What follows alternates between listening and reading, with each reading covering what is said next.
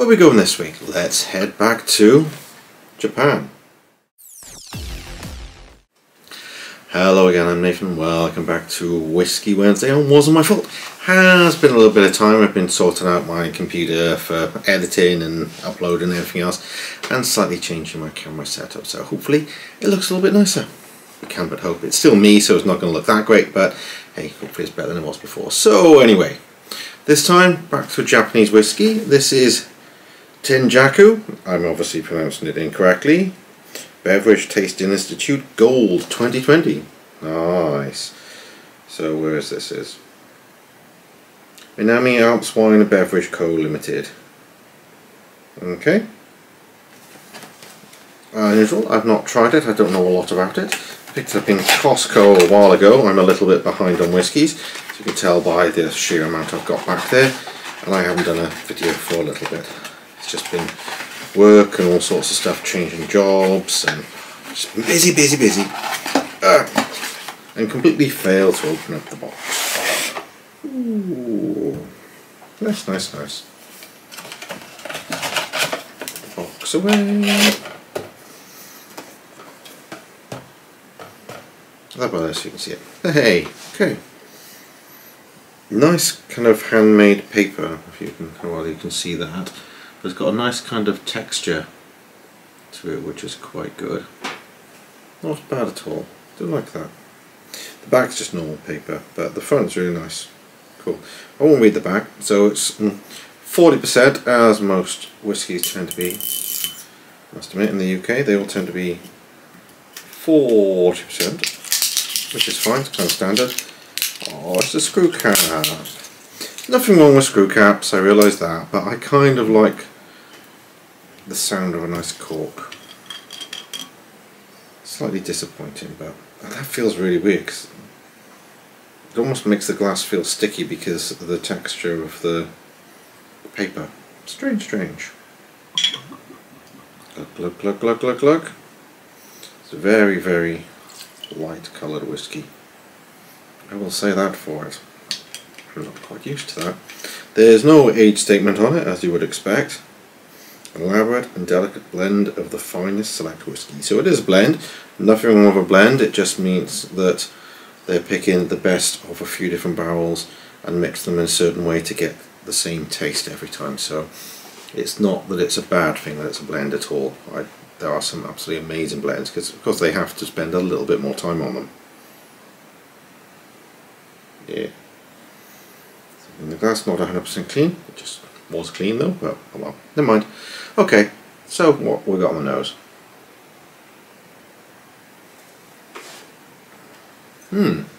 Pears. Definitely pears. It's kind of sweet. A little bit of alcohol smell to it. Not a huge amount. It's a lot of pear though. Very fruity. Reminds me of another whiskey. See, I'm too out of touch with whiskies. I've not done a video for a while, but it definitely reminds me of another whiskey. But what one? Maybe it's the other Japanese one.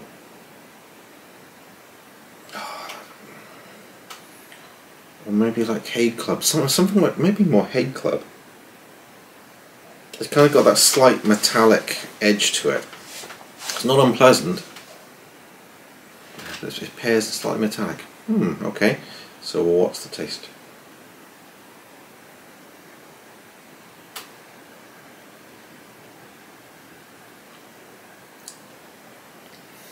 Still slightly fruity, slight alcohol flavour. There's that little bit of metallic kind of flavour to it as well. Interesting.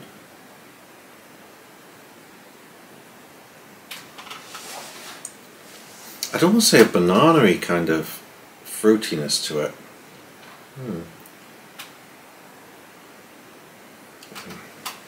I guess a little bit of smokiness, not a huge amount, just a little bit of smoke that you get with Scotch, rather not something like a peated smoke, just kind of a light wispy smoke to it.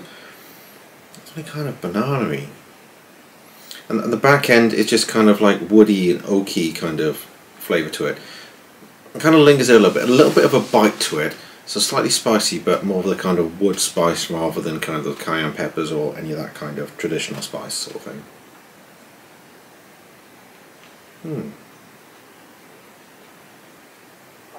It's pleasant. It's quite light, so I don't imagine this holding up well to Coke or cocktails or anything else. It's definitely a sipping whiskey. It's nice. Yeah, it reminds me kind of like Monkey Shoulder, Costa of Hay Club, something like that, because you get kind of like the banana. What was that banana? Was it Monkey Shoulder banana? Or I'm just thinking that because of monkeys. I can't remember. There's other ones that have had a little bit of banana, and it tastes like that. What was it with banana? I can't remember. I can't remember at all. It must have been was it Monkey Shoulder? I don't know. I don't know what it was that had banana.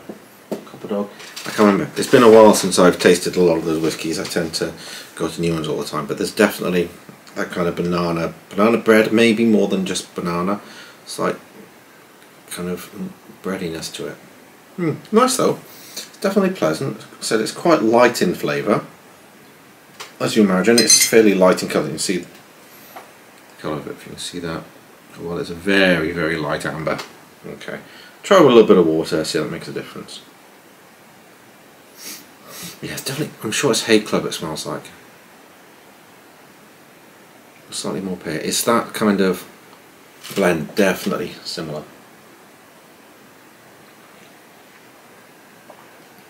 Stripped away a little bit, there's more banana. It stripped away some of the other flavours. There's definitely more banana when you add a bit of water. Interesting, right. As always, Master Malt, what do they say? So, tasting notes by the champs of Masters of Malt.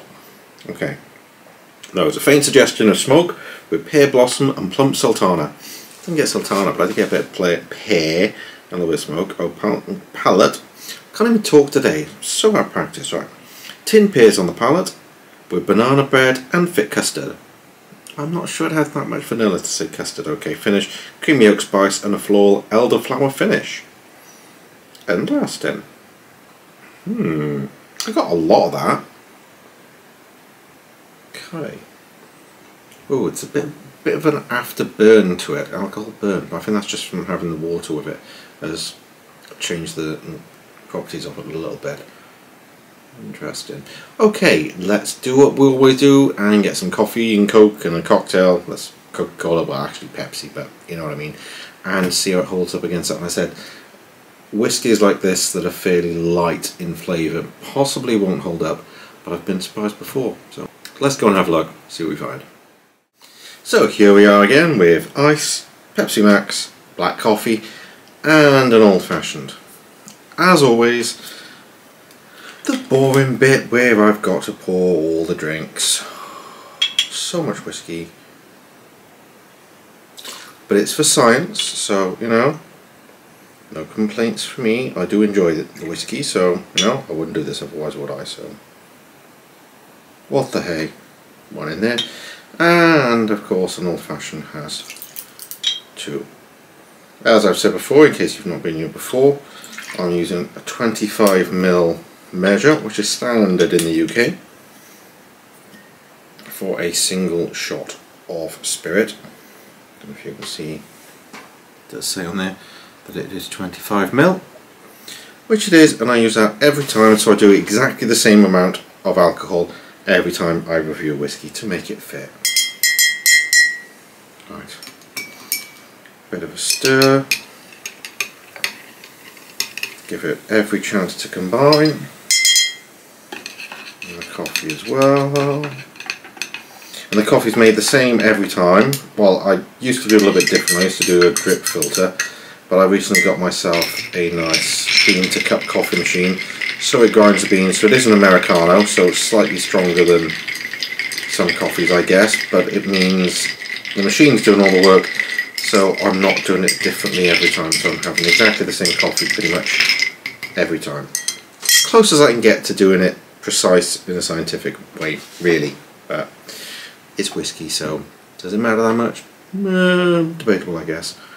Okay, so let's try this. The ice cube didn't get quite as large as it often does, but I'm sure it's fine.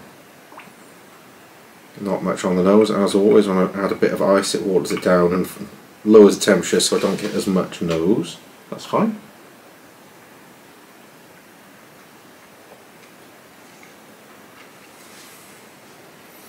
Yeah, again, it brings out the alcohol more. A bit of a burn on the back end. not really as much of the flavours. There's still like the woodiness at the end and a little bit of the kind of spice from the wood, but it's lost kind of all the pear and all that kind of stuff in the front end, so it's a little bit disappointing. I don't really enjoy whiskey with ice, generally speaking, so it's not how I do it.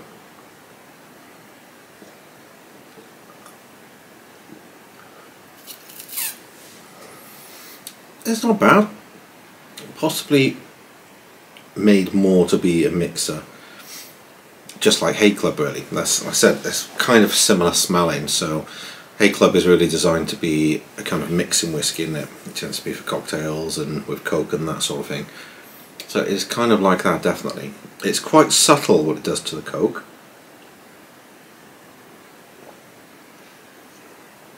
It does bring out a little bit more sweetness, I guess. A little bit kind of fruity sweetness, like if you've put in like fructose syrup, something like that. So it's kind of got the kind of fruitiness to it. It's okay, possibly more sweet than I'd usually like. So it's Pepsi Max, so some people say it tastes sweeter than normal Pepsi because of the fake sugar in it, but I don't know. Definitely makes it a little bit sweeter and slightly fruity. It's not bad though, it's not bad. Alright, I'm not expecting a lot, but let's see what it does.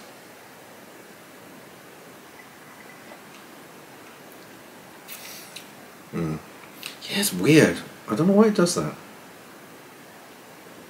Generally, whenever I put whiskey in black coffee, it gives it a kind of woody sort of flavour. I don't understand where does the wood come from? I know there's like the oakiness and that sort of thing of the whiskey, but that just seems to be the only thing it brings to it. I don't get it. I don't get why it's always got a kind of woody flavour whenever I put it in coffee. It's quite pleasant, don't get me wrong. It's just, it always surprises me.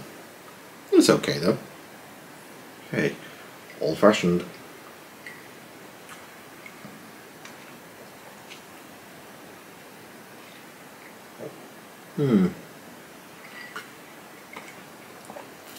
As expected, the flavours are kind of subtle and the bitters kind of strips away most of the whiskey.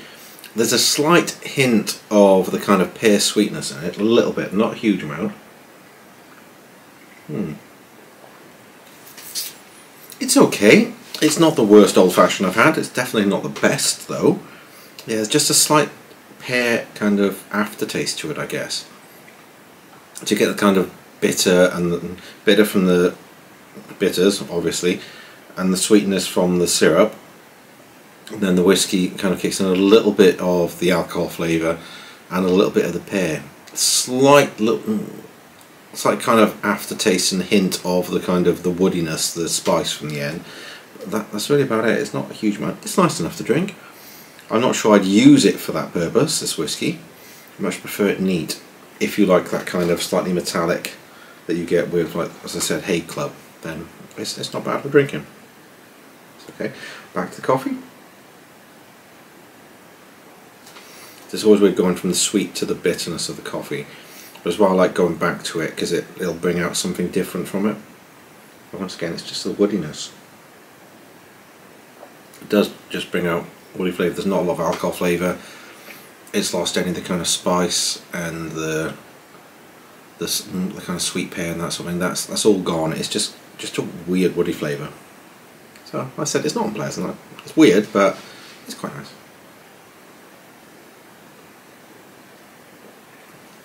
And yeah, it brings out a little bit of pear sweetness. It's kind of strange that you put whiskey in Pepsi or Coke and you get more fruit flavour out. It's a really strange thing, but I can't complain, it's quite nice. Google.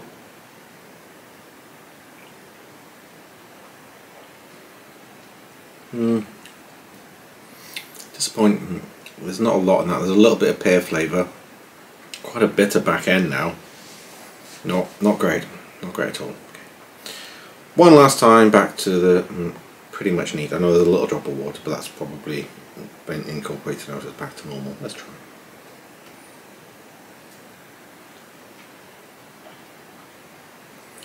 Yeah, it's very subtle, but it's quite nice. Yeah, just makes me think of Hay Club. I'm sure that's what the smell is. Interesting. But overall, not bad blended whiskey. I said quite subtle, so it's one of those things you just want to kind of sip and enjoy. Might prefer it, some people might, as a mixer, because it does have that kind of metallic flavour, and it's the smell more than anything that does make me think of the kind of standard things like Hay Club. And saying that kind of blended whiskey, it has that kind of feel to it, to be honest. If you don't like Hay Club, probably won't like this. I don't mind Hay Club. It's one of those things I quite happily drink. I quite happily drink anything on the shelf apart from that god awful peanut butter one. I give that away. That was awful. But other than that, I like most whiskies for different reasons, so I'm happy with it. It's quite nice. It's not going to stand out. It's not something I'd go out of my way to find again, but I've got it. Fair enough. Anyway, that's me going on for far too long now, as usual. Hopefully you enjoyed the video and you found it interesting. If you did, please put a like. It does help the channel, because obviously I've only got a small channel, so all the likes will be absolutely appreciated. And subscribe and get some other people to come here. That would be fantastic. So thanks a lot. See you next time.